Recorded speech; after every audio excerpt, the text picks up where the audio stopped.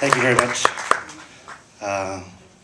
Thanks everyone for staying for the Q&A. We have a couple of people I'd just like to acknowledge here.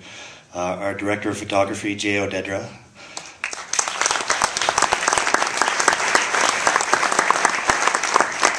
Co-producer, Romana Gray. And our executive producer, Christopher Hurd from Dartmouth Films in London. And we have a few special guests who have traveled a long way to be with us here today. One is Sharon Ann Lynch from Doctors Without Borders in New York. Please come on up, Sharon. Sharon is one of the real long-time stalwart activists for access to medicine, and she's going to have a message for the audience right at the end. And a gentleman who I'm extremely honored to have with us today, all the way from Kampala, Uganda, is Dr. Peter Mujeni.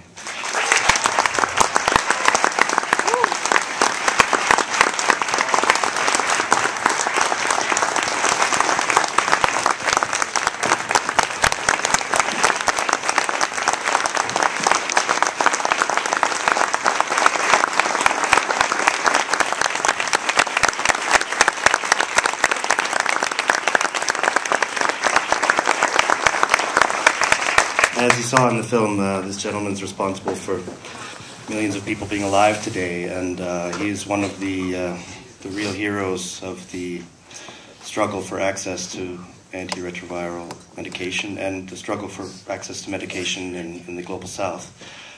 He's the author of what is, in my opinion, the very best book on the subject, which is Genocide by Denial. And just about a week ago, he launched the follow-up to that book, which is A Cure Too Far.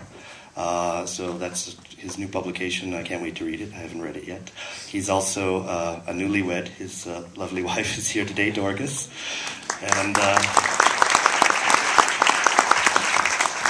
And I would say one of the great moral voices of our time in terms of speaking out in favor of human rights and the idea that all of us have a right to health.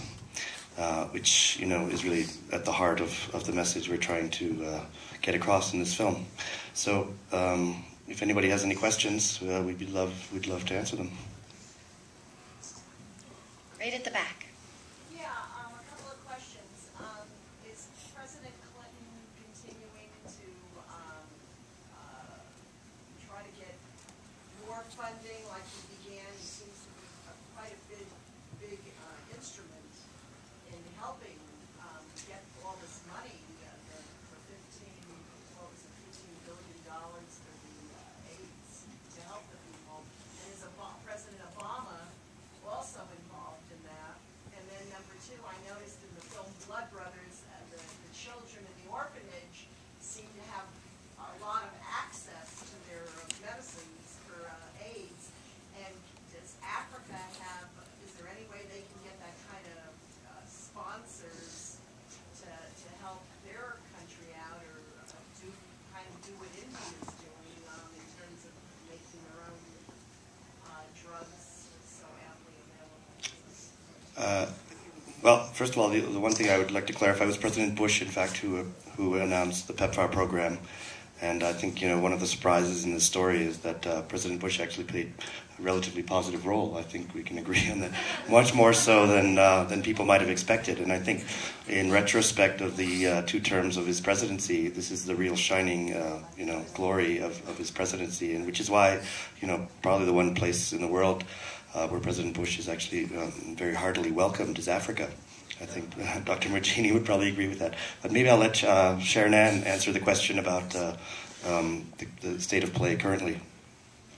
So it's interesting with every year the U.S. support for HIV treatment goes up, which is fantastic, because then we're able to leverage that to have other countries be a part of the worldwide struggle to make sure that people don't needlessly die without HIV treatment. And President Obama, on World AIDS Day, which was December 1st, released his blueprint to help bring about what he called an AIDS-free generation.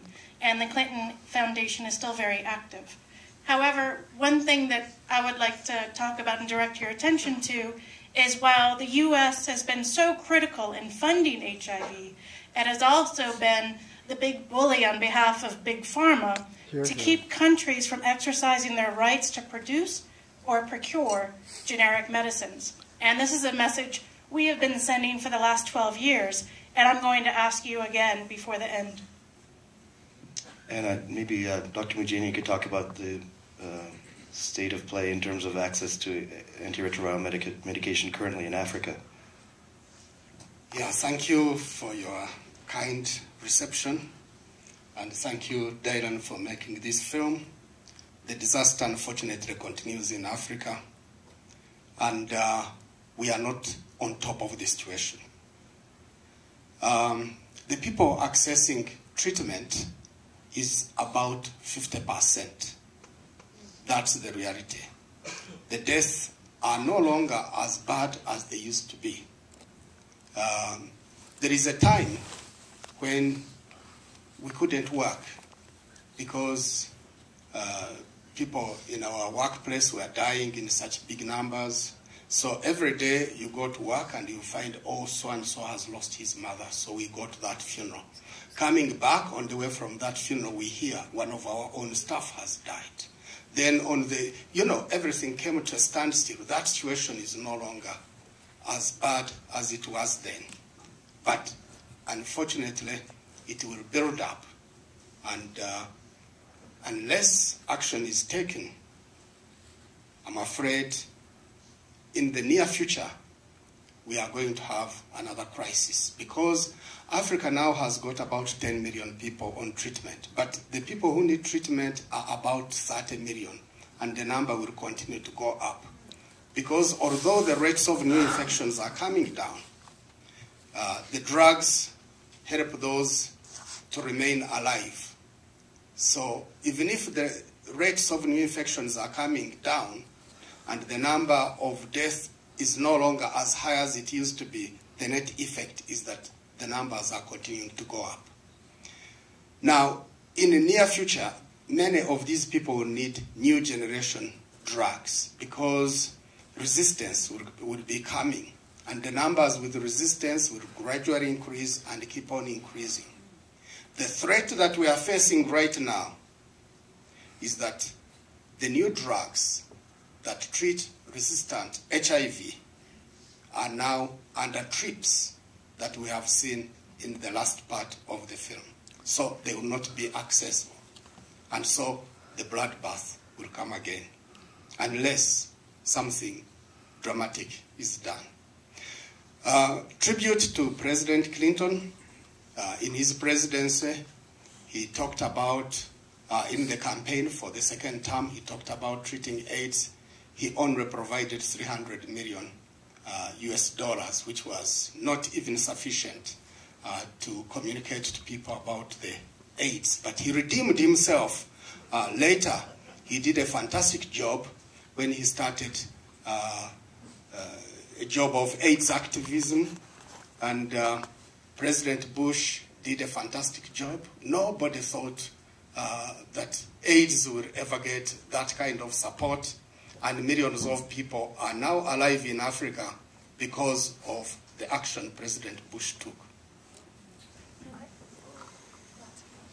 I have just a quick follow-up. Can you tell me why the 50% of the population didn't take the drug? And what are the behavioral? The money is not sufficient to treat all the people who need it's not sufficient. About 50%. Some latest statistics put it at about 55. The highest I've ever seen is about 60. So the money is not enough to treat all the people.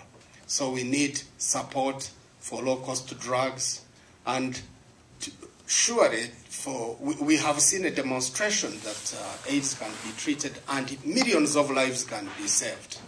And surely with this demonstration, we do not need laws that make it impossible for people who need life-saving drugs to access it. So initially, only 50% could get the drug? Yes, at the moment about that number, the money that is available is only reaching, is enough to reach about 50%. It has been just a bit of, I think it's important to recognize we're only 54% there, but it has been a public health revolution to go from 30,000 people on treatment in resource-poor area to now 8 million. The threat is, are we going to make it to 100%? Can we afford the new generation drugs that Dr. Majeni just spoke about? And what are we going to do about similar diseases that we don't talk about as much, like drug-resistant TB, like Hep C, people who are still dying silently, and patent barriers are a part of the problem? Sir. Yeah, I'm part of a movement for revolution in this country and around the world.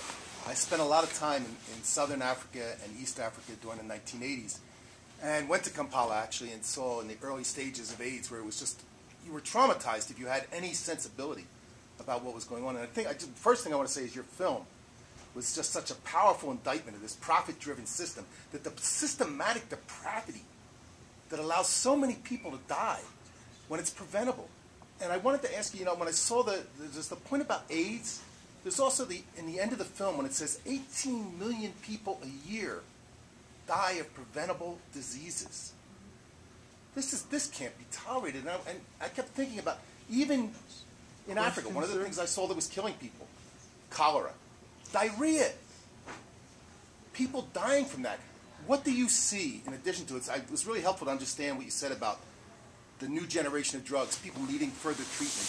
But what are the other front lines you think of where this is going to surface, is going to come to the forefront again, where a huge kind of crisis is going to develop? And then what do you think people can do about this beyond relying on these imperial governments that clearly are in league with big pharma and make these rules immediately to stop anything that would threaten their profits? Well, before yes. It's a long one. I'll just paraphrase. Yes, the gentleman, was just expressing, his dismay at the fact that such a situation could exist, where, we see 18 million people. It's roughly 1/3 of all the deaths in the world attributable to treatable and preventable diseases, mostly because of access to medicine. I mean, and I fully agree. This is a totally unacceptable situation. I mean, and the root of the problem is monopoly.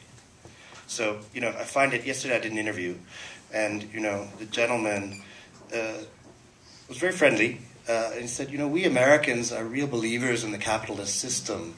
So, how can you tell us that we have to support, treating poor people in other parts of the world? That's an anathema to, the belief system that we have. And my answer to him was, this has nothing to do with capitalism. Whether you believe in capitalism or not, monopoly is not part of capitalism. It's, it is the antithesis of free market competition. Wherever there has been free market competition in medicine, you've seen the prices drop like a stone, and people get access and get treatment. So, I think there's an irony here that this is one of the few situations where you'll see people on the right side of the spectrum, the conservative side of the spectrum, banging the drum for a government-granted monopoly, and people on the left side of the spectrum, ballyhooing free market capitalism. I mean, it's crazy. It's insane. But that's the situation that exists. Well, I can't put it better than you put it. We have got this unethical and intolerable situation whereby profit is put well above human lives. This is intolerable. It is not justified to say companies need to make profit and that this would be a hindrance from them from making profit. Companies can still find ways of making profit. There are ways. If millions and millions of people are treated at affordable costs, companies will still make some profit. They will make good profit.